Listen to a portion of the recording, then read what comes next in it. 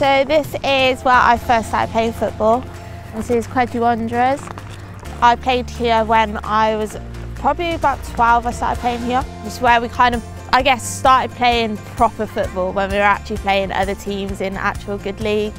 And then I stayed here until I was 16. I then moved to Forest Green Rovers, and then from there I left and went to our local rivals, as in Cheltenham Town. And then from there we formed Cheltenham Women FC, did a season with them, but unfortunately due to COVID we unfortunately had to fold, which is when my playing career stopped. So I kind of took on the role as being a little bit of a coach as well, coaching the younger ages. And then through that I then went on to Hartpury University, where I studied sport and exercise nutrition. I also play for their senior women's football team.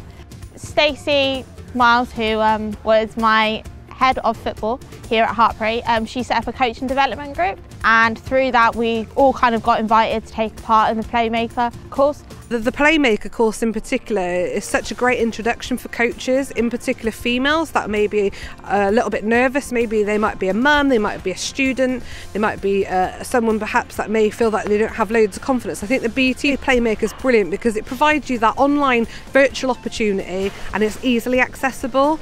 And then from there she gave me the opportunity, myself and another one of my players with the first team, to coach the college girls. So I'm a coach mentee with Beth, who's my coach, and then we coach the college twos together. She was very quiet when she came to me, really sort of lacked in confidence, whereas now, as you can see in the session, she is leading from the front. She's a brilliant role model, leading the team by example.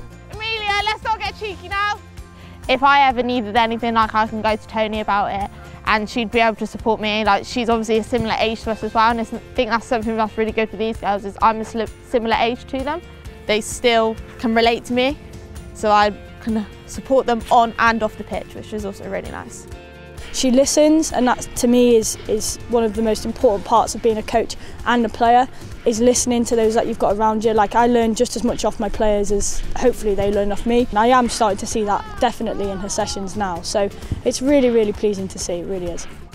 It's great for me to come back here, obviously, you know, like a year later and see not just is she, you know, playing from the senior squad, but now she's one of the coaches with the junior teams. And for me, that's fantastic because it's given her an opportunity to grow, develop confidence, but also if it's great for the younger players to see, you know, that, you know, you can become that coach.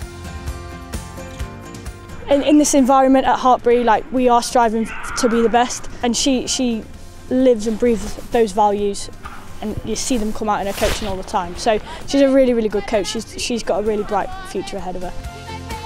Ideally, I would like to complete my UEFA B, kind of work my way up the FA pathway, and obviously hopefully put me in front of other candidates when I go towards jobs. Coaching helps me as a person as well, so it makes me more confident. It gets me up, gets me out, gets me doing stuff, and it means that I can create good relationships with people as well.